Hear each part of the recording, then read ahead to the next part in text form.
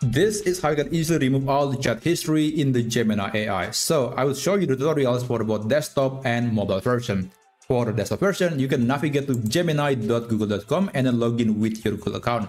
And after that, click on this button, click Settings and Help, navigate to Activity, and it will open a new page. And basically, this is a page that shows you all the chat history that you had with Gemini.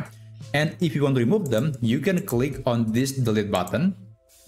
And then to remove all the chats, click Always. Basically, it will ask you to confirm if you want to delete all the chat history. You can click on this button and it will start deleting all the chat history in the Gemini app. So I'm not going to do it right now because there are some chat histories that are very important for me. But basically, you can click on this button and just remove all the chat history. So that's how you can do it on the desktop version. On the mobile version, it is kind of similar, but it's a bit different. So let me open the mobile version of Gemini. And after that, you have to tap on your profile picture.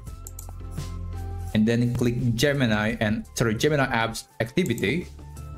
And it will open a new page in Google Chrome or any browser on your phone. And you have to log in with your Google account. And to delete all the chat history, tap on the Delete button. And then select All Time. And lastly, you can tap on this button to delete all the chat history in Gemini. So that's how you can do it on the mobile version. It is more or less similar. So that's how you can delete all the chat history for the Gemini AI on both desktop and mobile application. If you find this tutorial to be useful, then feel free to subscribe to this channel, and I'll see you on my next video. I wish you a great day ahead.